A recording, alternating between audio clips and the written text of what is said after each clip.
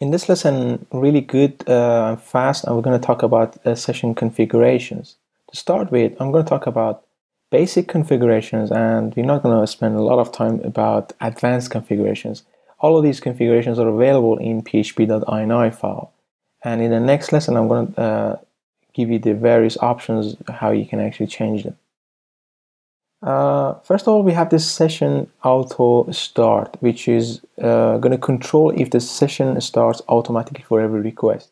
And the default is equal to 0.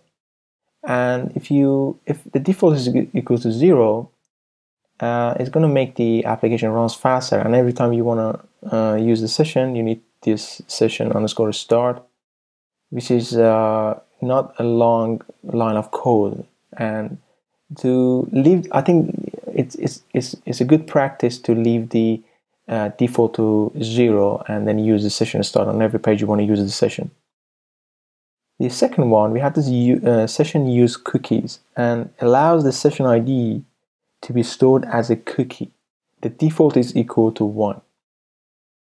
The fourth one, we have the session use only cookies, and if enable, forces sessions to use the cookie for the session ID.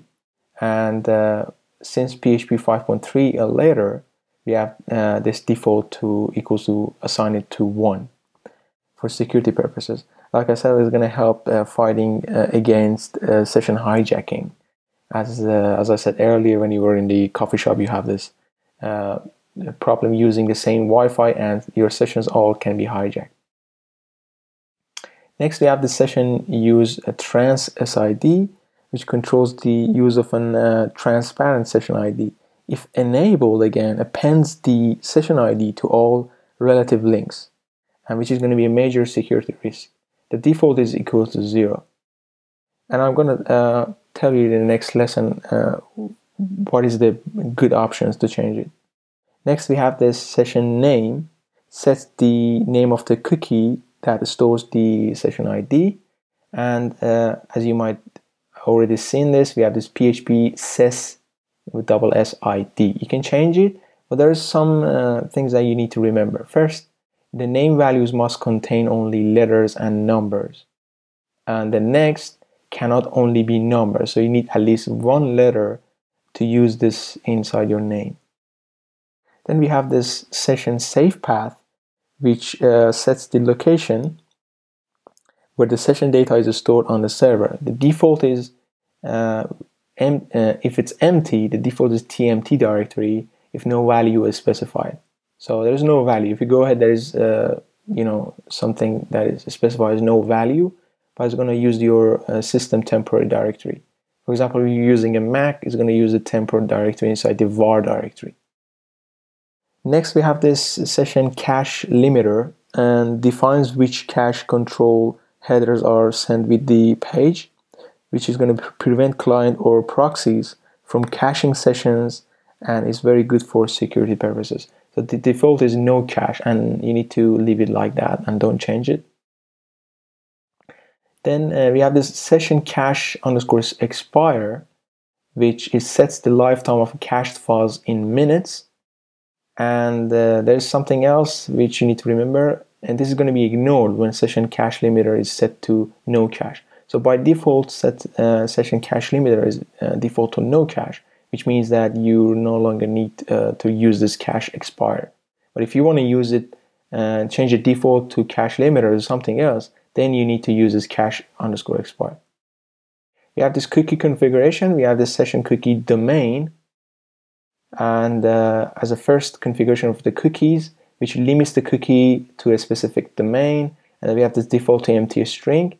And for the better security improvement, set your own domain to it. So whatever your domain is, for example.com, you can set the domain for the session.cookie underscore domain.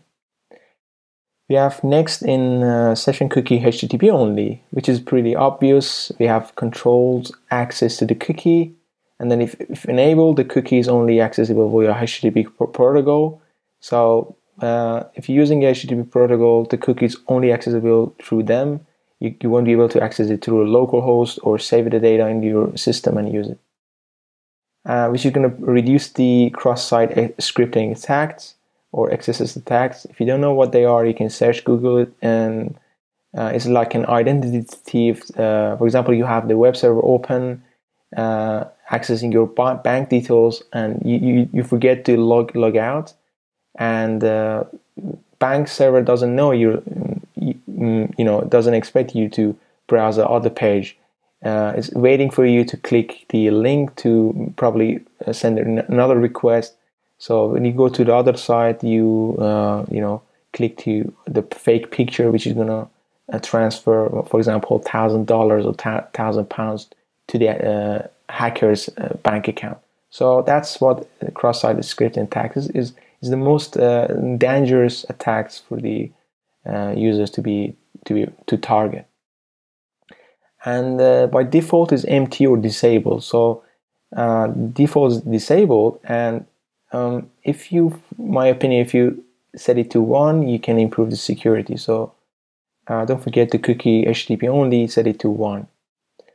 And next we have the session cookie lifetime. It's also obvious. We have the set cookie lifetime in second. The default is equals to 0. And then next we have this cookie path. This sets the path to the domain where the cookie is valid. We have this default slash, which represent the all paths. So that's another one you need to remember. Next we have this cookie secure. If enabled, the cookie will be sent to only over the secure connection. So this is something that you need to remember to enable, which is currently disabled, and default is equal to 0. Set it to 1 if you're using HTTP secure or HTTPS. And for the security improvement, I'm going to talk about a few points. The first point is we have this session use strict mode, which requires PHP 5.5.2 or later. So we are using PHP 5.5.6 in this series of videos, and the default is equals to 0. And if enabled, only session ID initialized by the server is accepted. So you need to remember to enable this as well. So this is going to help protect against session fixation attacks, and also we have garbage collections. We have GC_max lifetime, which is going to represent the number of seconds before data is considered expired or out of date. The default is 1440, which is going to represent 24 minutes. So for the security purposes, value should be as short as possible. So you need to set it as short as possible, maybe 1 minute in my opinion. It helps protect against session fixation attacks again. And for the frequency, we have the session.gc_probability divided by session.gc divisor, and the default is 1%, which indicates that for the busy servers or high volume servers, the session.gc divisor needs to be set to 1000. So this is going to help protect against session fixation attacks as well.